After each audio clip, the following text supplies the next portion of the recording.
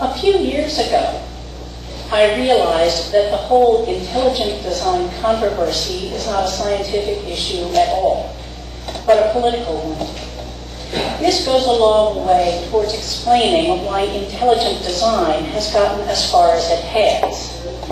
The problem is that scientists keep approaching it as though it were a scientific issue. So we make our observations, do experiments, and write our papers, showing repeatedly that all the evidence is in favor of evolution.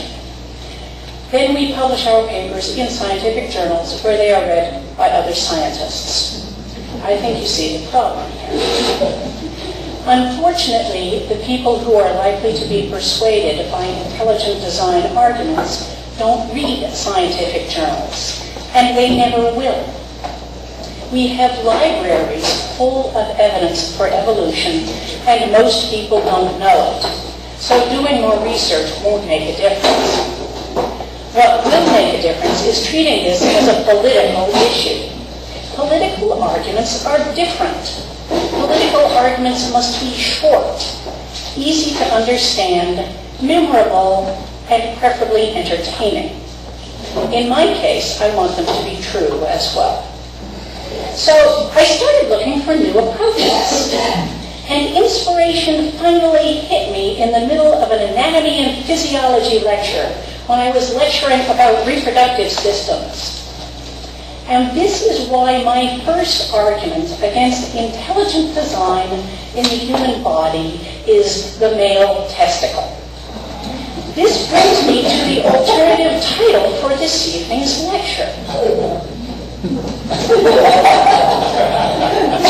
You'll notice there's a subtle difference here.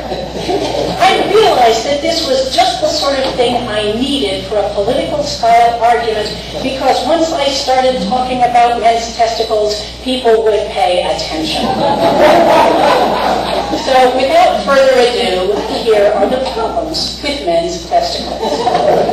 The testicles hang outside the body in a sac of skin called the scrotum. Why? Because human body temperature is too hot for sperm production. Having normal body temperature be too hot for sperm production is bad design. So the testicles had to hang outside the body in the scrotum, thereby putting a vulnerable organ in a vulnerable place.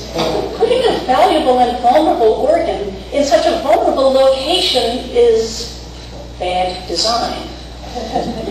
Men are put to all sorts of inconvenience and risk severe pain and worse because of this unfortunate positioning. One would think that God could do better. Here's a picture of how all this is put together. Notice how the testicles, with their inability to be warm and productive at the same time, hang outside, while all the abdominal organs are safely tucked up inside out of harm's way. Our cold-blooded relatives don't have this problem, and their sperm-making equipment is safely inside them. If you don't believe me, try to find the balls on a frog. You won't manage it unless you do a dissection. Here's a picture of a frog's insides. See, a frog's testicles are safe inside him where a vulnerable organ ought to be. Does this mean that the so-called creator likes frogs better than men? Or does it mean that as humans evolved, the ones who had their balls hanging outside reproduced better? You decide. This brings me to my primary reason for why evolution explains the human body so much better than intelligent design does. The standards for evolution are much lower. The standard for systems that evolve is good enough to not cause death before reproduction too much of the time. The standard for intelligent design is designed by an infallible creator. You can see the difference. Believe me, as an anatomy and physiology professor, evolution explains human anatomy far better than any notion of a good designer. Human bodies are just too badly put together to stand up to even reasonable design specifications, much less infallible ones. While we are on the subject of bad design, here is a picture of a baby crowning. This is the part of childbirth where a baby's head has to fit through a circle of bone that is smaller than the head is. I've colored in the bony parts of the woman's pelvis here. They're the parts in red. It isn't a good fit. Here's a picture of the whole birthing sequence. As before, I've colored in the bone. You can see how the baby's head has to be squeezed pretty hard to fit through this bottleneck. And as we all know, in the old days, this frequently killed the woman, the baby, or both. These days, we often avoid the birth canal altogether and perform cesarean sections. These are being done in ever-increasing numbers. One would think that a benevolent creator would not make childbirth into such a problem in the first place. In fact, there are simple things that could have been done better if only we had been designed rather than evolved. Let me explain. The main problem from a design standpoint is that we walk upright while being very smart. These two attributes have opposing requirements. Walking upright favors people with narrow hips, which makes walking much easier and more efficient. Being smart, on the other hand, requires large heads. Large heads require large birth canals. Large birth canals require wide hips. Now, a wise creator could have solved this engineering problem easily by doing something like this. Look, the baby develops outside the body of its bipedal mother in a nice comfy pouch complete with a nipple for nursing. Animals like kangaroos give birth to very small, embryo-like young that are placed in a pocket on the outside of the mother's body.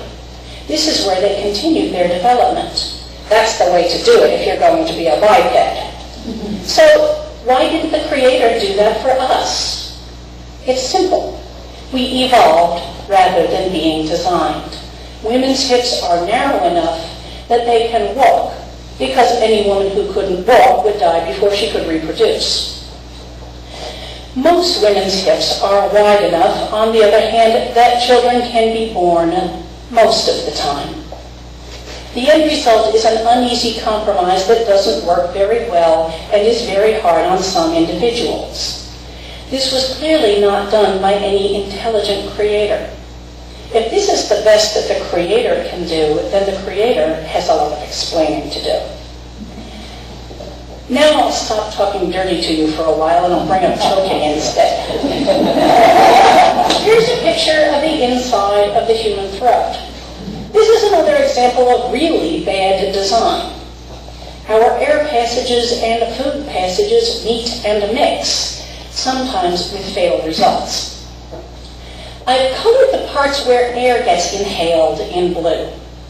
I've colored the parts where food gets ingested in red.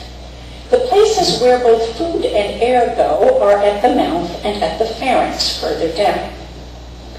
Most of the time, the air passing through the pharynx gets funneled into the windpipe, or trachea. And most of the time, the food and water passing through the pharynx gets funneled into the esophagus, leading to the stomach. But not always. Sometimes food or water wind up in the windpipe, as anyone who has ever inhaled cracker crumbs can tell you. Sometimes larger pieces of food get into the windpipe this way and get stuck there, blocking breathing. Here's what that looks like. In these cases, if the Heimlich maneuver or some other means of removing the blockage isn't performed very quickly, then the victim will die of asphyxiation. There are hundreds of cases like this every year. Many of these result in the premature deaths of otherwise healthy people. A better designed system would keep the tubes for air and food separate to avoid